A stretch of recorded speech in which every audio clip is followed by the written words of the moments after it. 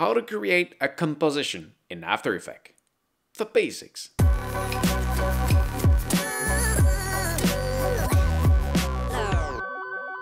So once you have opened After Effects, you have that tip of the day screen. If you don't want to see it anymore, you can click on that checkbox here. Then it close. Then come up here in Composition and New Composition. This screen is very important. It is basically where you set the frame of your video, and it's actually the subject of the video you're watching right now. So first give a name to the composition you creating right now, because later you will working with a lot of composition and you want to know which one that one is. Then about the preset. I like to set it to custom because I want to set it like I really want. Then width and height are the resolution of your video.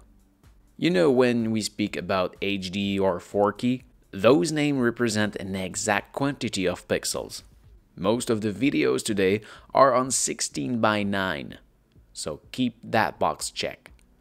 That means there is 16 pixels width for 9 pixel height. You see that 1.78? That means that if you divide 16 by 9, you got 1.77778. By example, HD, which is 1920 by 1080, we still got that 1.77778. Anyway, many video created today are in HD, so you can go on that 1920 by 1080.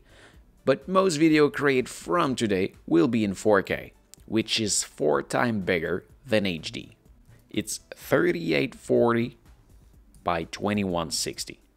But be sure you have a good computer to work on this kind of file. Now about pixel aspect ratio. We are in 21st centuries, we work on computer, every pixel are square. All those other aspect ratio, all old stuff, forget them. Now about the frame rate. This is the quantity of images there will be for every seconds. There is two standard, 24 or 30 frames. Both are great, but I like to go on 30 frames because the final result is most fluid. You can also multiply this 30 by any number to get an even more fluid video. But never forget that your eyes can only see 21 images per second. The resolution here doesn't change anything on the final result. This is how the preview will be rendered while you're working on the project. A quarter is totally fine. If you want to go on full quality, your computer will be slower while you create your composition. Now the start time code, unless you are working on something special and you have been asked for a specific time code, keep it to 0. And then finally, the duration of your project. Well, the 15 here is the seconds. So on the left, you have the minutes, but usually with After Effects, you most likely work with multiple short compositions. The number on the right are the number of frames.